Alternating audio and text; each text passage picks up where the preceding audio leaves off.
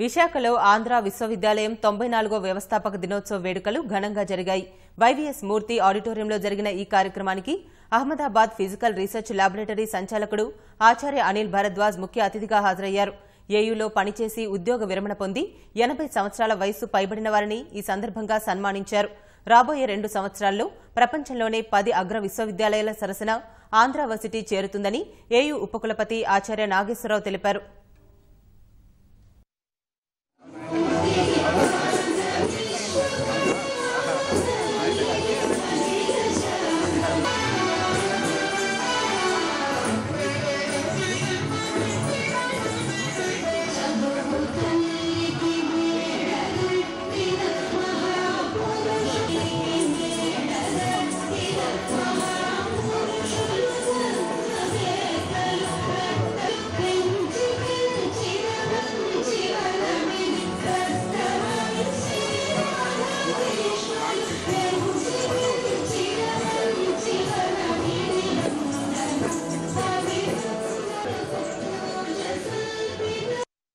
Andhra is known across the globe as one of the best universities in this country. Government of India recently sanctioned 100 crores to Andhra University under ROSA, and also we know Andhra University has been shortlisted for Institution of Eminence.